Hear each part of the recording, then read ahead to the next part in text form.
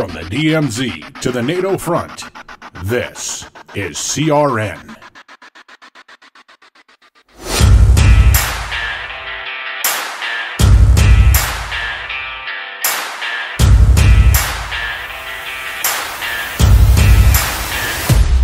Welcome to the lightning round.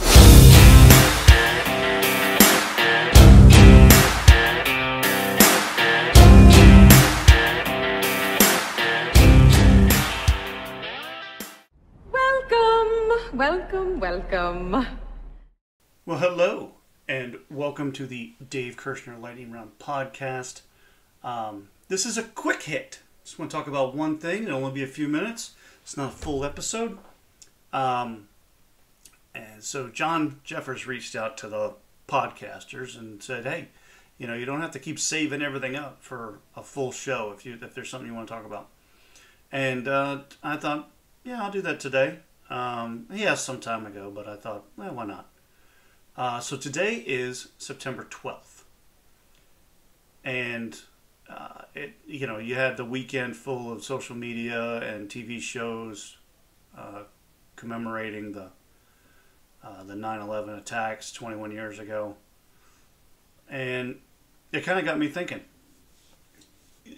On the heels of the most divisive speech given by any U.S. president that I can recall, is it possible for the United States to return to the levels of national pride that were felt on September 12th in 2001, given the current political climate? I mean, can we do that without a crisis, without a tragedy? And I don't think we can. I really don't.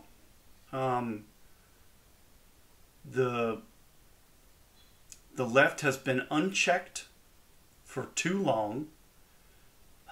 We're starting to push back, not only in our schools and our school boards, but against our government and the things that they're trying to accomplish with their climate change agenda and their socialist agenda and these things. So barring another crisis or a tragedy, I don't see how we come back from this. Can a president get elected that actually unifies the country? And even though I proclaimed last week that I think that the next president is going to be Ron DeSantis, the left hates that guy because he shut down the pedo camps over in Disney, and started shutting down all of the recruitment that was taking place in the Florida schools with these woke progressive teachers, and prohibited them from trying to hide things from parents. The left hates that guy. So even though I think he'll be a great president, and I think he'll be the next president, I don't know if the left would allow him to be a unifier. So that begs the question, can the country be unified again without a crisis or a tragedy? And I think the answer is no.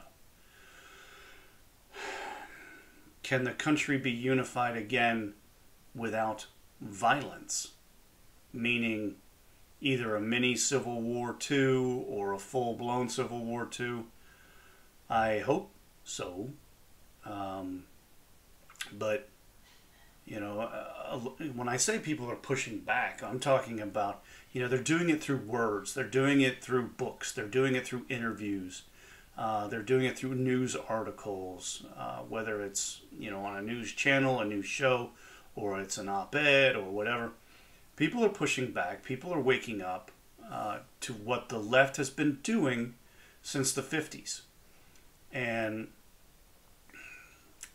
can the country go back to where it was in terms of national pride and looking out for your countrymen, and not seeing your countrymen as some sort of mass media label like white straight man, black woman or, Mexican or Asian or, going back to September 12th, 2001, where everybody was just an American. Can that be accomplished without violence? My answer is I hope so, but I'm not optimistic for it. So, and I'm curious, what are you doing on a daily basis to try and lead a better life under the principles of what we did as a country on September 12th, 2001? So yeah, that's my quick hit for the day.